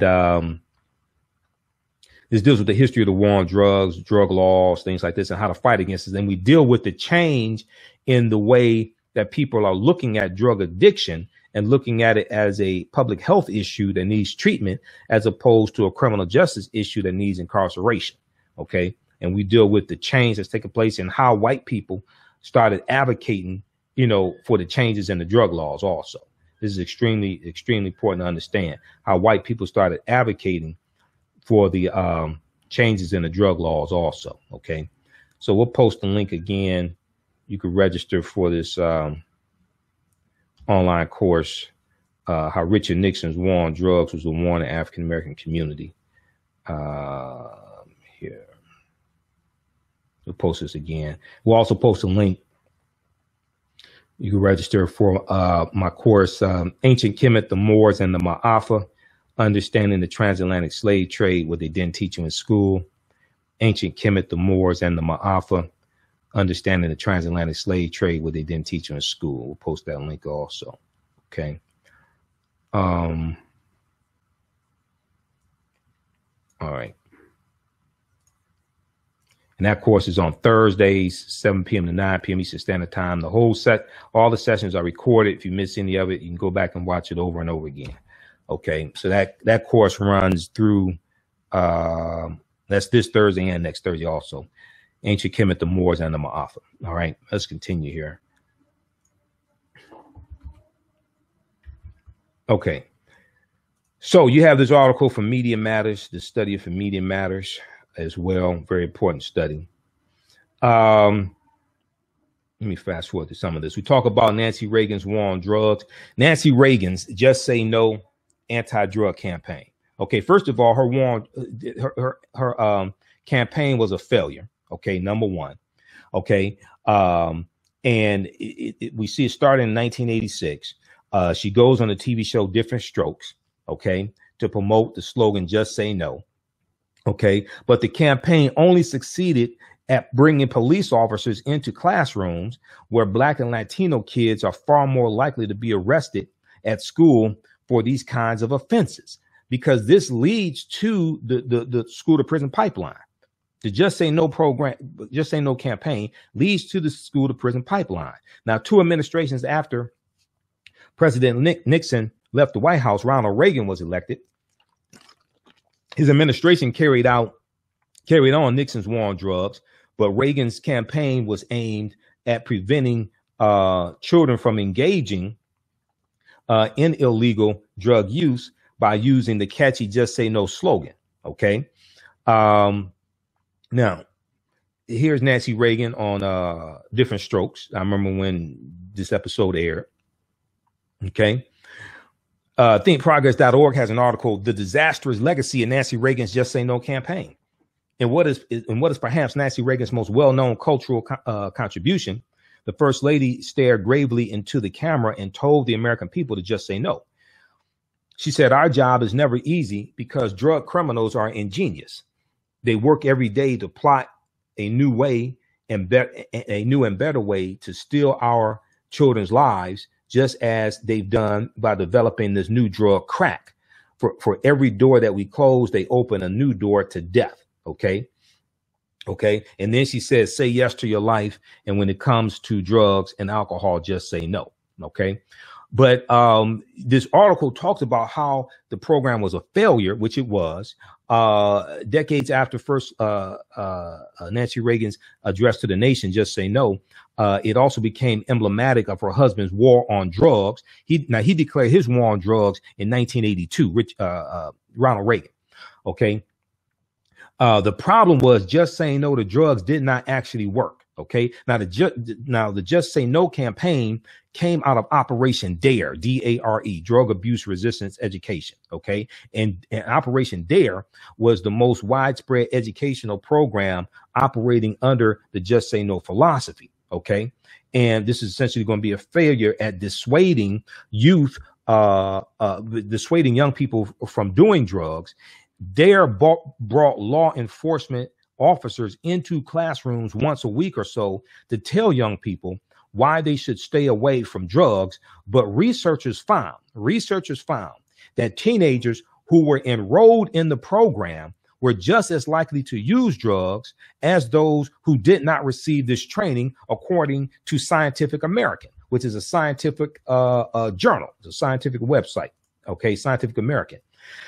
What they found actually worked was when you had training and you had children during role playing, and they're role playing different sides of the argument of why they should not use drugs or why they should use drugs, like children role playing a drug dealer, or friends using peer pressure to try to convince other friends to do drugs. And they're playing different sides of those roles.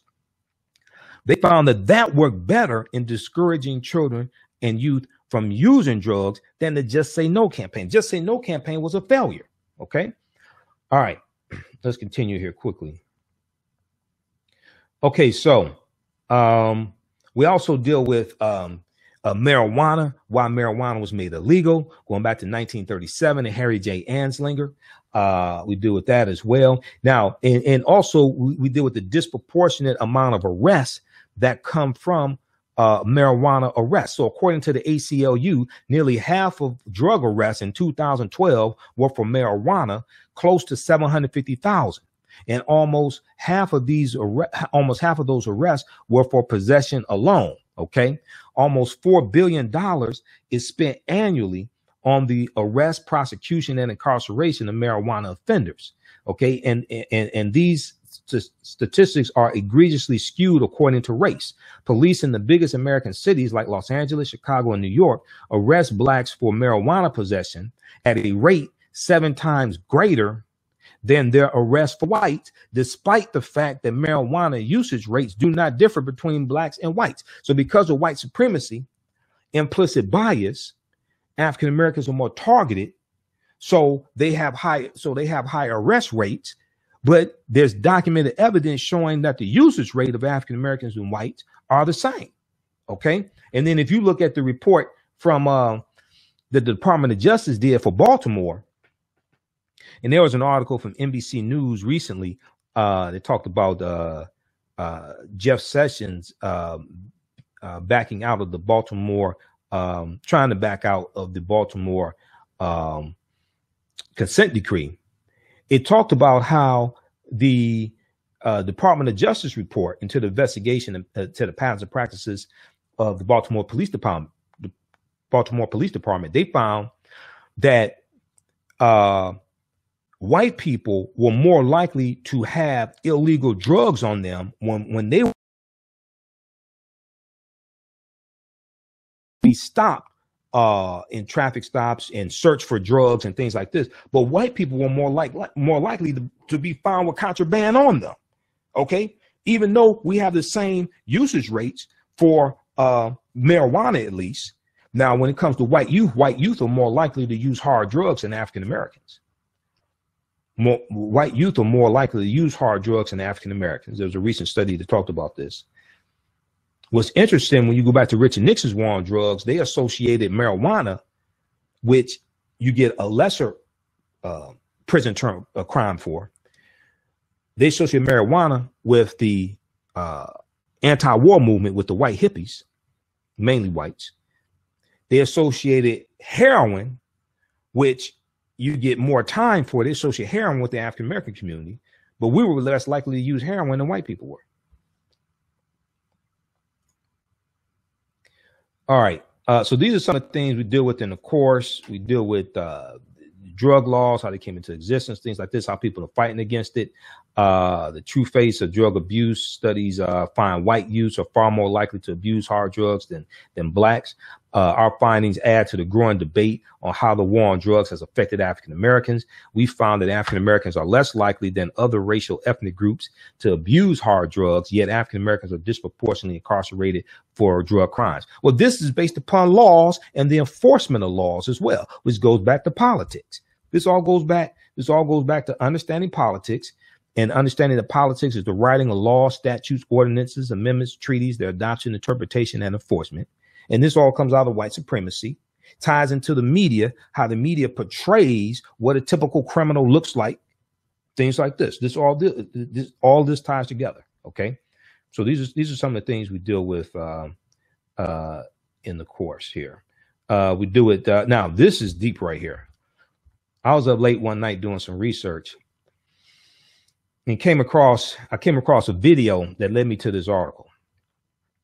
And I had to pay $15 to get a monthly subscription, monthly digital subscription to the New York Times to be able to access this article, because this article came out over 100 years ago. So the New York Times had an article February 8th, 1914. Okay. It's called Negro Cocaine Fiends are New Southern Menace. Negro cocaine fiends are New Southern Menace. Okay. Murder and insanity increasing among lower class blacks because they have taken to sniffing since deprived of whiskey prohibition. Negro cocaine. Now, this is a huge article in the New York Times. Okay. February 8th, 1914. Okay. Now, this was exactly 1 year to the date, 1 year before the movie The Birth of a Nation came out, February 8th, 1915. Name of this article. This came out Sunday, February 8th, 1914. A huge article in the New York Times.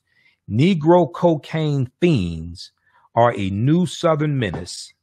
Murder and insanity increasing among lower class blacks because they have taken to sniffing since deprived of whiskey by prohibition. Okay. So we have to understand marijuana used to be legal in this country. Okay. Marijuana used to be legal, but cocaine used to be legal in this country. The reason why cocaine was made illegal was because of who started using it. And there were fears that African-American men would rape white women when they were high on cocaine. So you started having fears and you started having stories written saying that police officers now need to carry a 45 caliber handgun instead of a 38, because a 45 is more powerful than a 38. So because a 38 wouldn't stop Negroes high on cocaine. This is all history. This is all history. This is why we have to understand this history. Okay. So these are some of the things we deal with in the course, and a lot more. Okay. So once again, 2 online courses that you're going to really learn a lot from. First of all, Ancient Kemet, the Moors, and the Ma'afa, understanding the transatlantic slave trade, what they didn't teach you in school. That's on Thursday, 7 p.m. to 9 p.m. Eastern Standard Time. And that course is only $40. As soon as you register for it, you can watch the first 3 sessions. All of it, we do it live. We do the class live. It's all recorded. You can go back and watch anything that you missed. Last Thursday's class was deep because we got into 3 archaeological discoveries that came out in April, including the one of an African presence 130,000 years ago discovered in California. And then also we deal with thousands of years of history in that course. And then the other course starts up Monday, May 8th, how Richard Nixon's war on drugs was a war on the African-American community. How Richard Nixon's war on drugs was a war on the African-American community. That course is only $15. It's May 8th and 15th, 7 p.m. to 9 p.m. Eastern Standard Time. We meet live, the whole session is recorded. You can ask questions during the course also with the live chat as well. You can ask questions during the course also. So that's how Richard Nixon's war on drugs was a war on the African-American community. So we're going to post that, the link to that information here also. You can register for both of those. And the one for Richard Nixon's war on drugs, we're going to post some content there later today. You'll be able to watch one of the free previews of the class. We'll post that later today, but you can go ahead and register for that. Also there's bonus content for the one Ancient Kemet, the Moors, and the Ma'afa, understanding the transatlantic slave trade, what they didn't teach you in school. Okay. All right. So we'll go to, let me see how much time we have here, because this broadcast stops. We only have 2 hours. Okay. This broadcast is about to stop. All right. And then visit our website, AfricanHistoryNetwork.com, AfricanHistoryNetwork.com. We have a lot of information there. AfricanHistoryNetwork.com. All of my DVD lectures are there also. Okay. And you have all of my DVD lectures there. I have 30 of my lectures on my own. We have a recommended reading list of books also. Okay. Recommended reading list of about 60 books there. We have video clips, a lot of information there for you as well. And you can listen to audio podcasts of my radio shows. We have 700 podcasted episodes there also. Matthew Hawkins said thank you. Priscilla Lewis says sickening. She said thank you also. Okay. All right, guys. Hey, remember, at the African History Network, we focus on educating, empowering, and inspiring people of African descent throughout the diaspora and around the world, because right knowledge corrects wrong behavior. What you do for yourself, what you do to yourself, and what you allow other people to do to you and get away with is based upon what you think about yourself. What you think about yourself is based upon what you have been taught about yourself. What you have been taught about yourself is based upon everything you've read, heard, and seen about yourself. I'm Michael Imhotep, founder of the African History Network. Check out the T-shirt. It says, I love my history. I love my culture. I love my people. I love me. Okay. So people like this T-shirt from Power in One Clothing, Power in One Clothing. All right. Remember, right now is correct wrong behavior. It's not over till we win. We'll talk to you next time. Peace.